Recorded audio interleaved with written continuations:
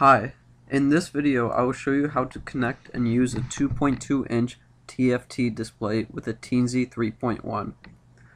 These displays are very nice, compact, and cheap. I got them on eBay for $5 to $6. They have an SPI interface and an ILI9341 controller. They also have an SD card reader on the back and a separate interface for it. To connect the display to the Teensy 3.1, follow the wire diagram from the video description in the following pictures. The programs you see here are using the UTFT library that comes by default with the Arduino IDE 1.05. It is recommended that you replace your current library with the latest version from the author's website. To replace the existing library, just download the files from the website and replace the ones from your Arduino installation libraries folder.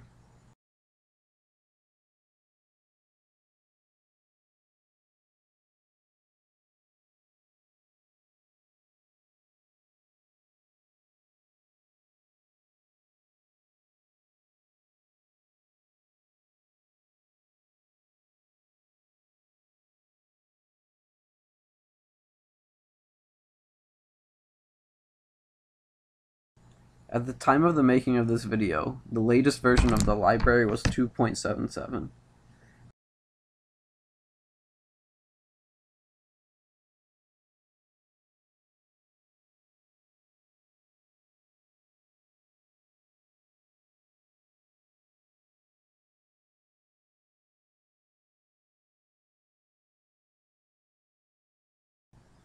After you connect the Teensy to your computer, you should know the COM port that you used for the connection. To find the port, open Device Manager and look for the COM ports. You will see one saying Teensy USB serial. Remember that port. Now open the Arduino IDE and type the program that you see on the screen. The program is also available in the description of the video. After the program is ready, make sure the IDE communication settings are set correctly. Teensy 3.1, the COM port, USB type serial, speed, any speed should work for these examples. In the program, you can see the library used, the default fonts used, and the line that sets the correct display controller and the pins used into the library. This line is very important and will work for this particular configuration. If you are using a different display or a different microcontroller, you will have to make changes to this line. After all those are done, load the program into the Teensy and you should see the display working as you see on the screen.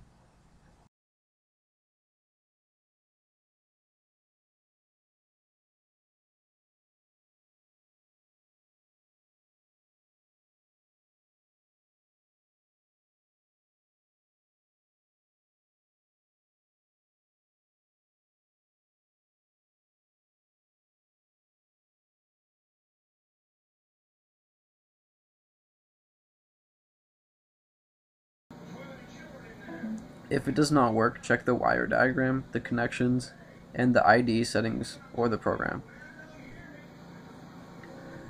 The second program we will use is in fact one of the demo files that comes with the library. In a new IDE instance, load the UTFT demo 320 by 240 program.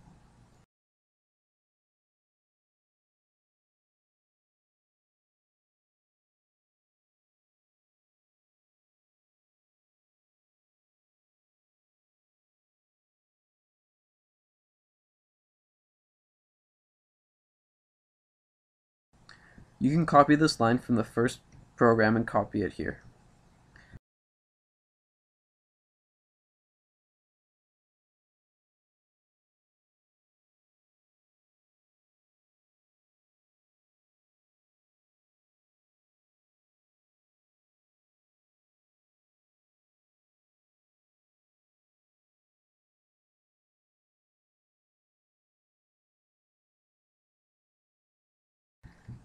After this change is done, you can load the program and enjoy an astounding display of capabilities from the little display. I must admit that I was impressed.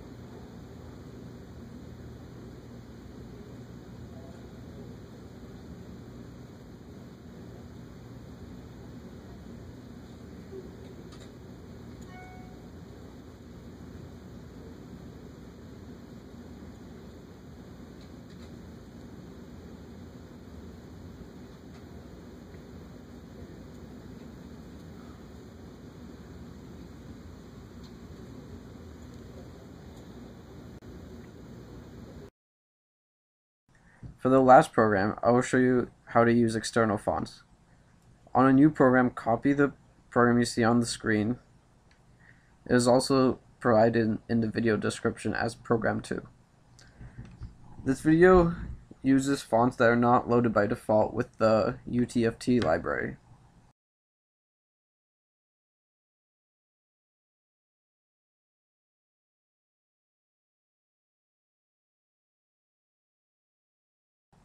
First, try to compile the program and you'll get an error about missing files.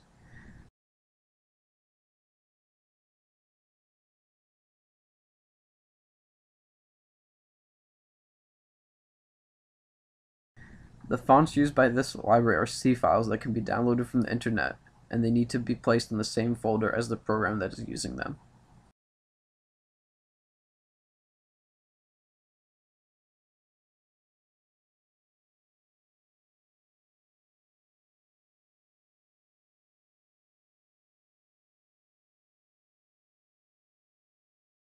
The two fonts needed are Arial Bold and InConsola.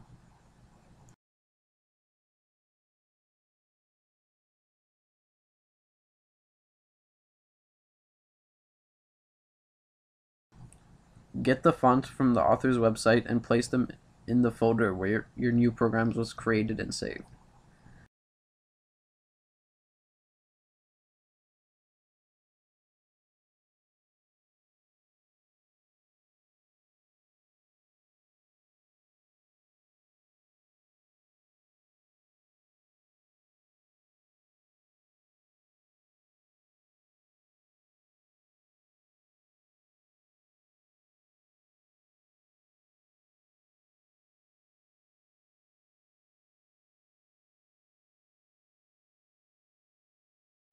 Close and reopen the Arduino IDE and you should see your program and the two new files loaded as separate tabs. Now the program should compile without errors and can be loaded into your Teensy. There are many fonts that you can find on the internet and all can be used as you saw here. The demo ends here, but now you should be ready to use what you learned with your own devices. Good luck.